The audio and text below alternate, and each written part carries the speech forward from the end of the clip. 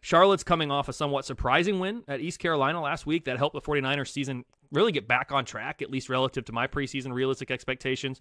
Charlotte's current power rating, negative 11.8. It's actually a season best. Their defense rank is number 84, but the offense is a season low number 129. You mentioned it, right? It's really bad on the offensive side of the ball, bottom 4 in all of FBS.